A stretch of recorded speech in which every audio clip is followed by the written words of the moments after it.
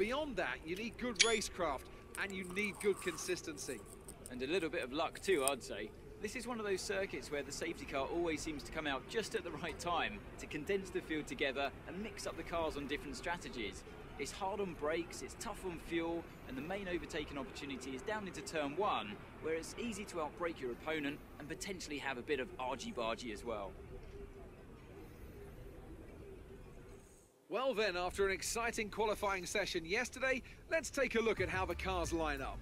Lewis Hamilton lines up on pole position, and Valtteri Bottas will line up alongside. Looking down the rest of the grid, we have Vettel, Raikkonen, Max Verstappen and Perez, a Sauber, Ricciardo, Ocon and Nico Hülkenberg, Grosjean, Massa, Kevin Magnussen and Palmer, Stroll, Sainz, Stoffel van Dorn and Fernando Alonso. Kvyat and Pascal Wehrlein completes the grid.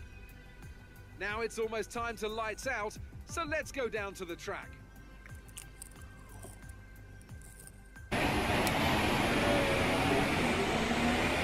Everything looks good on the power unit cycle, so let's concentrate on bringing tyres and brakes up to temperature.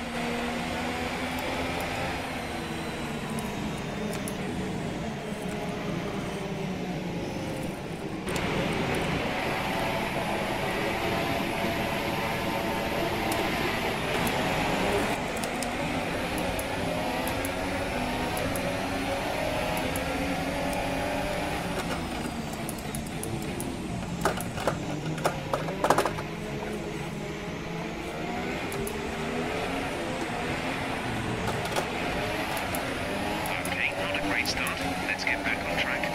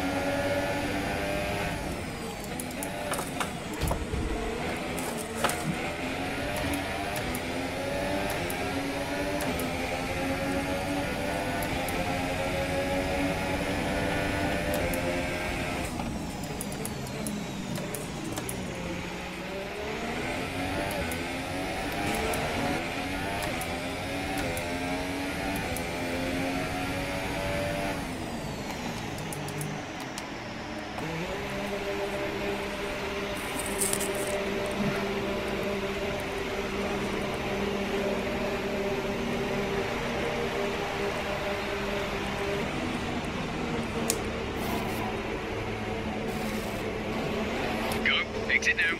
We're racing on the exit.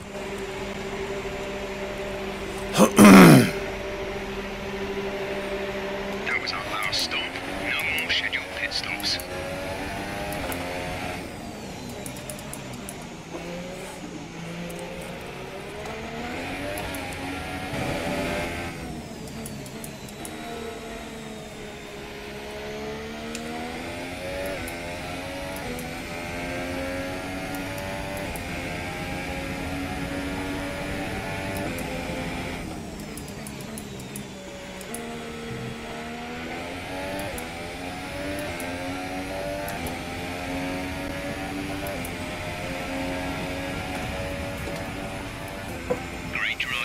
Really performance. So after a day of mixed fortunes up and down the field, we bring today's race to a close. Anthony, what do you think made the difference here? Well, time management probably played quite a large role in the outcome of this one. As ever, it's not just about speed, it's all about maintaining that speed consistently over a stint, over a race distance. So being able to keep up the lap times while still being smooth on the controls and gentle on the tyres, that's really where the race was won today. So here they come now, out onto the podium. Wherever you go, anywhere in the world, the prancing horse flags are dominant in the grandstands, and they're out in force again today. It's Ferrari on the top step once more.